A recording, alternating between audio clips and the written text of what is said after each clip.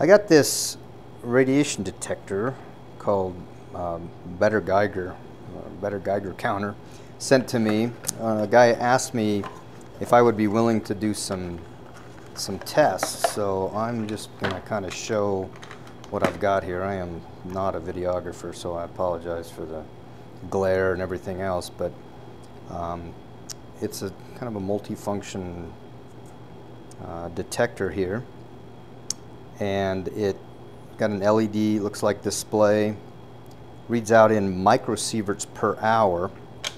Comes with a nice little waterproof container, and looks like you get a sticker and a little radiation risk cheat sheet. Looks like it gives you the dose rate in one column in microsieverts per hour, and then the total dose you would receive in microsieverts if you spent different amounts of time in that dose rate, and then that equates that to a dose, or looks like chance of death and radiation sickness. So that's kind of cool. And then looks like an instruction manual. And then I thought this was nice. It comes with also a little exempt quantity radiation source that I am guessing, I could have done an isotopic identification on this, but I'm guessing it's probably uranium ore. I haven't opened it up, but that's kind of cool because what you can do is test your Geiger counter, which is a nice thing to be able to do. I've been playing with this. I have a lot of radioactive material at work, so I've been testing it, and what I want to do is just do some tests on it, but not everybody has a radiation source handy, so that's kind of a nice thing. What I'm going to do is I've got this little jig here that he sent me, and it's got different readings on it, a little pin that I can put in here that is basically designed. The idea with the pin is I put this in here and I can stop it at different different centimeter distances from the source. I gave him the dimension of my little source capsules, and the problem with that is I'm going to do some testing with about 100, almost 102 millicuries of cesium, and so that's going to read about 350-ish MR per hour at a foot, which is, I'll be a little further than that away, but about 50 R per hour at 1 inch. So I'm guessing I'll also set a little tape measure down here. And what I'm imagining is the center line of the detector is probably right in here about where this radiation trifoil is. And so as I move to the the center of where my source capsules will be, that would be about, that right there is probably roughly 1 inch or so away from the actual source. And we'll just kind of see what it reads, but at 1 inch, we'd be about 50 R per hour with the sources that I'm going to use here. So that's about 830 MR per minute, or about 15 MR per second. So I'm going to try to move kind of quick when I do this and kind of stand far away, so I don't want to be messing with this little pin and trying to figure things out. So I'm going to try to set this up and get my sources out, and I may be talking kind of quick when we actually go through this. So we'll be back in a minute with some sources.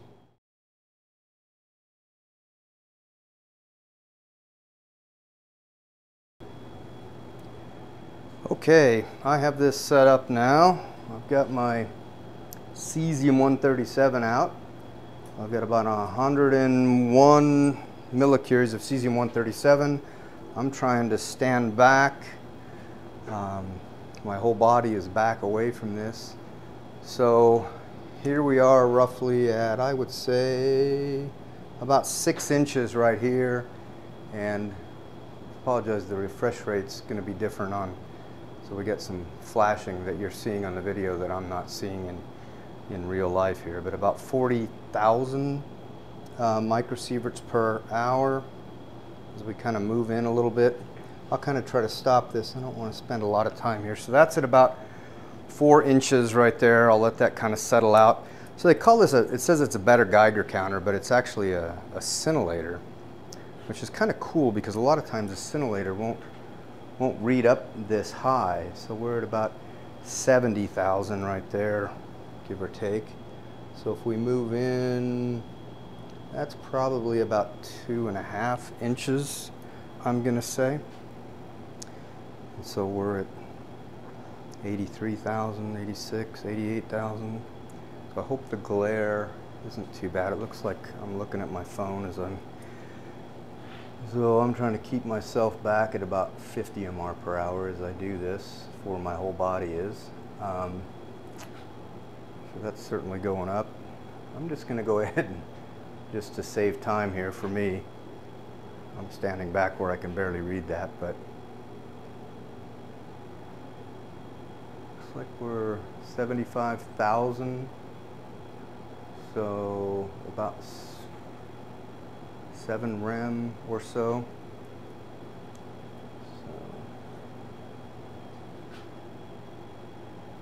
So that's about as close as we can get. Okay.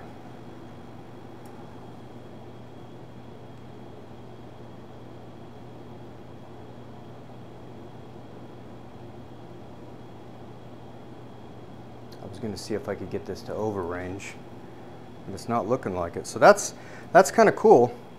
You know, I think that's certainly more than a person would need. I'm standing back about 15 or 20 feet as I'm talking, but that's pretty impressive. So that's, again, nobody should ever be around.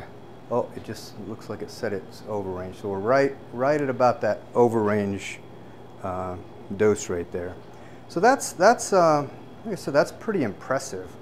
That's at a much higher dose rate than somebody would want to be spending their time in. Cool detector. I like it's very inexpensive, which I think is cool.